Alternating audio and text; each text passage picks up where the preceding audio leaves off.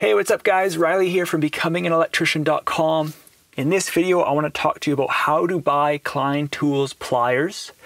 Now, it's quite involved as I was doing my research, just to learn about their different letter designations, the different numbers, and what it all means, okay? And they have tons of different types of pliers.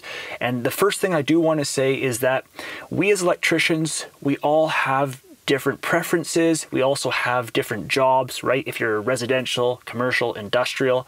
I am going to be talking to you from a commercial electrician's point of view. And before we get into this video, I want to let you know that I have written a free book for you. It is called 5 Tips to be the Best Electrical Apprentice You Can Be. If you would like to download it, you can visit the website becominganelectrician.com/subscribe.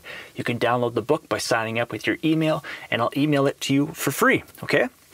Okay, so let's get into this video about Klein Tools Pliers. So the first thing I want to tell you is that they're actually called line mins, all right? That's how Klein Tools has it written. Sometimes on the job site, people call them lines mins. So they're line mins pliers, okay? The next thing I want to say is that these are actually called side cutting pliers because they cut at the side there, okay? Now, in addition to side cutting, these are high leverage pliers. These are actually my favorite pliers from Klein. These are the ones that I used for many, many years. I used a couple of different pliers, and I'll talk about that as we go in this video as well. Okay, so they're line mins, they're high leverage side cutting pliers. Now, I highly suggest you guys look at their catalog because that's where I learned a lot doing this research for you guys. Because, you know, when I was an electrician, you know, I bought these ones because they were able to cut screws. And I was like, okay, well, you know, someone told me that, and that means that, you know, your actual knives, they never dull, they're really strong. I'll talk more about that, okay? All right, so the first place I want to start is just here at the letter, okay? So you can see we have D, J, and HD, all right? So D, I guess, is like this style. It's like the plastic kind of dip. I actually like this style for the pliers, but you can see here, this is the J. It gets like the nice insulated cushion grips. I like these for the side cutters. But for the pliers, I personally like these, but you can get your pliers in the J, so the Journeyman series grips. Now, the last one here is HD, and I guess this is like extra dipped. I've never used them, but it looks like on their website, they're like kind of like a red orangey kind of color. Again, that's different than insulated. All right, so that is the first letter. D is the dipped. J is the Journeyman grips, which are, again, a little bit more comfier, but I do like this one for the pliers. And then again, if you want more information, you can check out the HD for their insulation. Now, the next number is the hardened steel to allow you to cut through screws, all right? So even these side cutters, these are the hardened steel, but I'm not talking about the side cutters in this video. I just have them for the nice grips, okay? Okay, so I just want to warn you when it comes to this D213 model, okay? So again, the D is this dipped style of insulation. So they're both D, and you can see that this one is a darker blue, and this one's a bit of a lighter blue. Again, these are my favorite pliers that I've used from Klein. But this number right here is showing, I guess, like the quality of the steel, okay?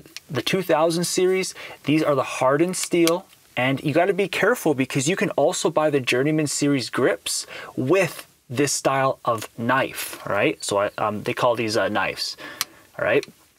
So D or J is the style of grip.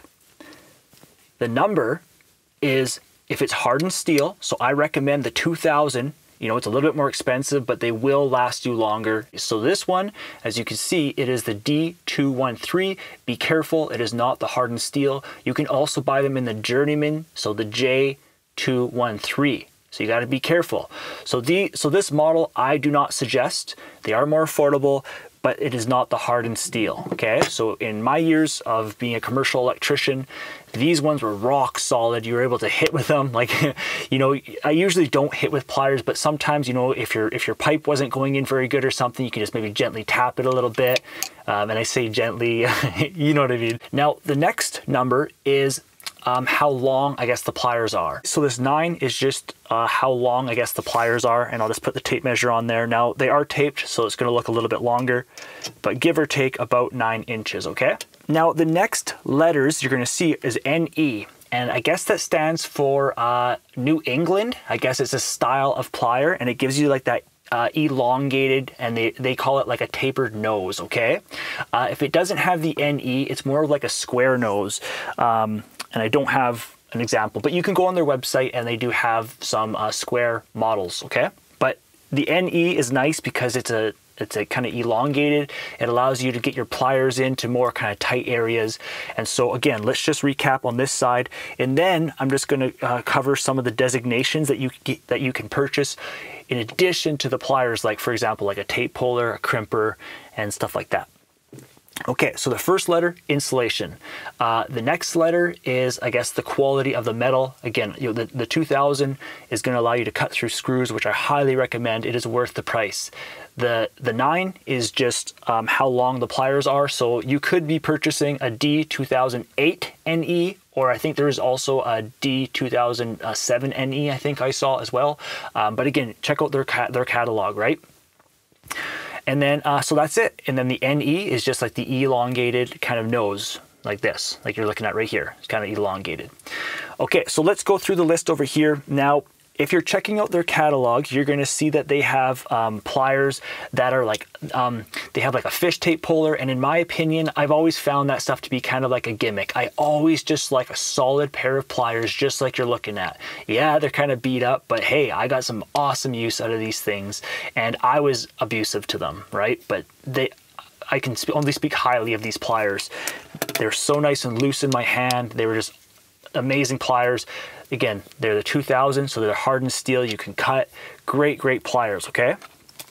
But now what you will see is online, like let's say you're going to buy them on Amazon or something, it'll be the D2000 NE, and then it might have some letters after it, like it might have CR, TP, or like, so for example, you can be purchasing just the fish tape puller on here.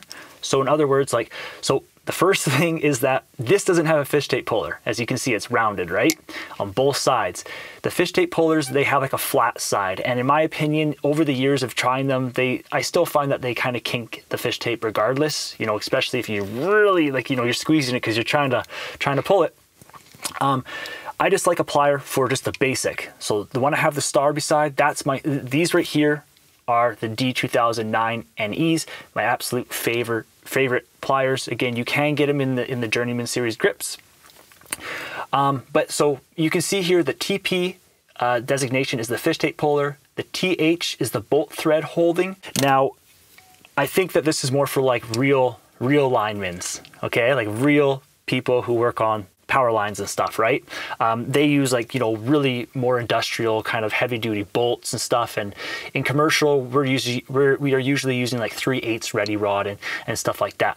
So I would not suggest the TH designation if you're a commercial electrician. Now you'll also see CR as a possible designation, and that is just for crimping. And so my problem with crimping on pliers is that they're down here, and they're really annoying because you have to open up the pliers, you have to wrap it around, and then you have to line it up and then crimp it. And if you are ever working in like a T-bar ceiling or in a tight area, it's just so annoying. If you're gonna get crimpers, I highly recommend just buying a set of crimpers that have the crimping in the front, and the benefit of that is you will be able to crimp with insulated and non-insulated crimps, okay? As you can see, it says non-insulated crimps. So for example, if you're doing like seismic and you know you're using like those kind of non-insulated crimps, I have some crimps here. So these are insulated. So again, it's saying not like their crimps, I guess, are for non-insulated. And then one other one I saw was TT, and that is the tether ring. And you would see that it has like a ring in here. So if you're working from heights and stuff like that, sometimes that stuff is required.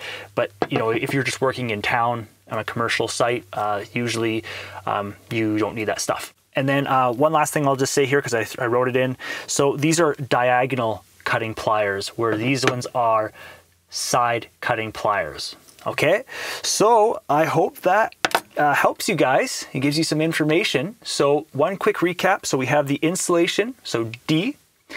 J is for the Journeyman series style grips. They are very comfortable. Again, if you want to buy them in the pliers, you can. I just always liked just the basic D2000, so the dipped grip. The 2000, I highly recommend to be able to cut through screws. The 9 is how long the pliers are. NE is the elongated kind of head. And then again, you can be purchasing other designations on there. So for example, if you want to have, you know, a fish tape puller, crimpers, you can get that stuff. But in my opinion, just the basic pliers that you're looking at right here, these were my absolute favorite. Okay, be very, very careful with the D213, and because they are not rated to be able to cut through, you know, more harder steels, right? This is for soft steels. They are more affordable. And also, if you do buy a pair of pliers, make sure that they are, you know, nice and loose out of the box. I did buy this pair of pliers by Klein in one of their bundles, and this is on me. I never return them, right? So they are kind of like hard to open and stuff like that.